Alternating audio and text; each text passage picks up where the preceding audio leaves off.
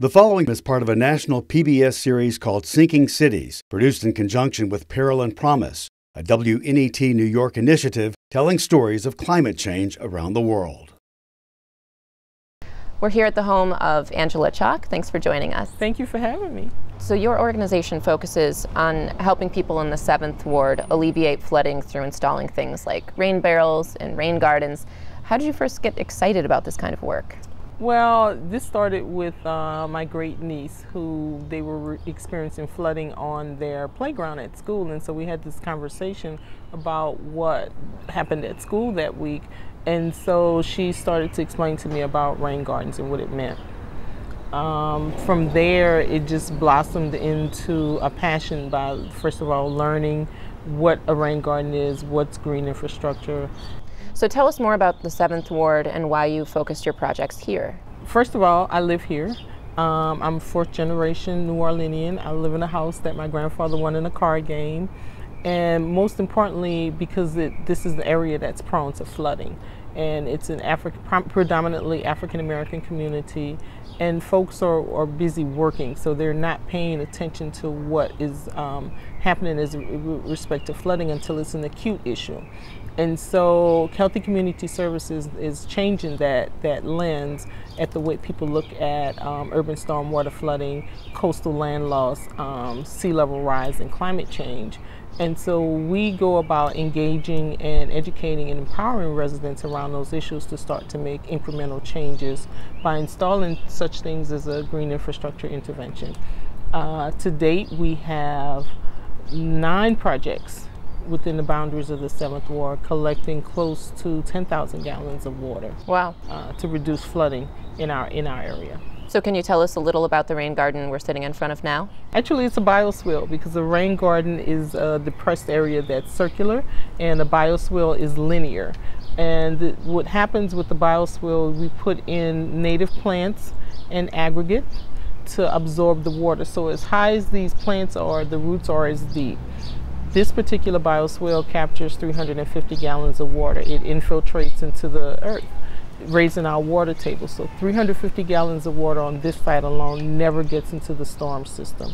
When it reaches its capacity, then it's a slower amount that goes into our storm system. So is that as much or more as might run off your house on a big rainstorm, during a big rainstorm? Correct. If it's a big rainstorm, it will get to capacity.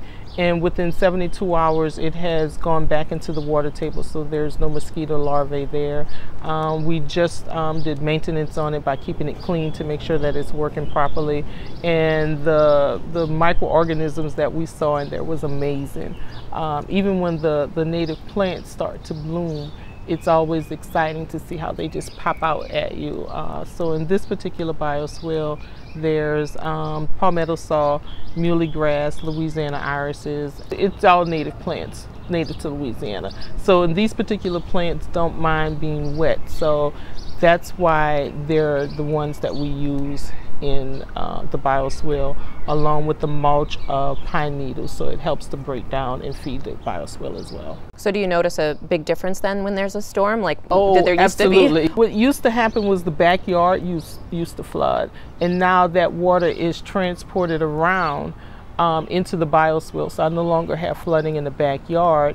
And when we have a heavy rain event, the water is slow to go into the drains on this side of the street, and it's very fast on the other side of the street. How have your neighbors reacted to your sort of greening of your space? The neighbors are really excited, because in fact this fall each neighbor on this block will get a type of green intervention project, so that this will be a green block. And so we're working with the city to have it deemed as such, so that other residents can come out and look at the different types of interventions that's going on. We want to serve as a model to show what community-driven action looks like.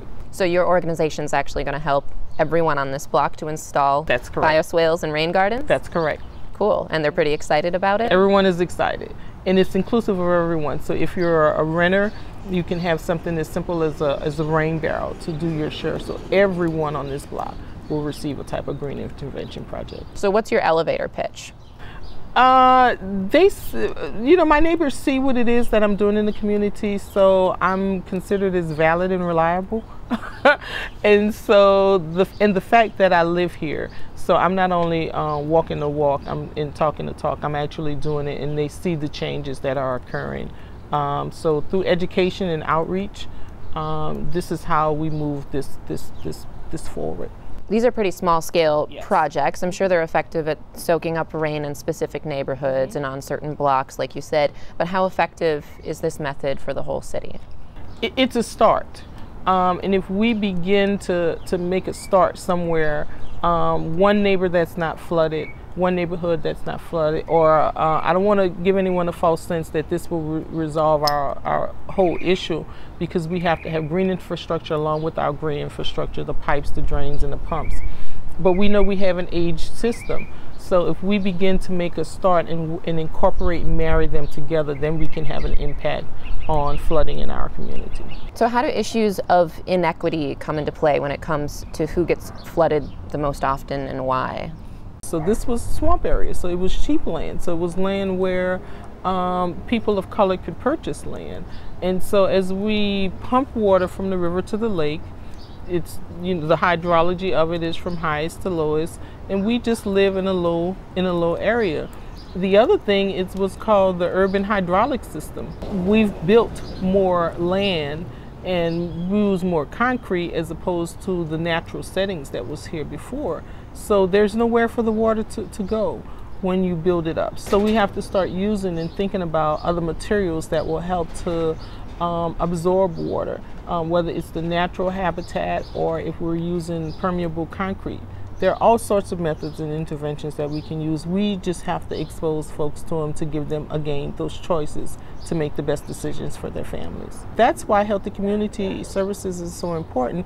We're starting that conversation. We're putting it on people's minds before an event occurs. And that's what's excited in my neighborhood, that people are having that conversation.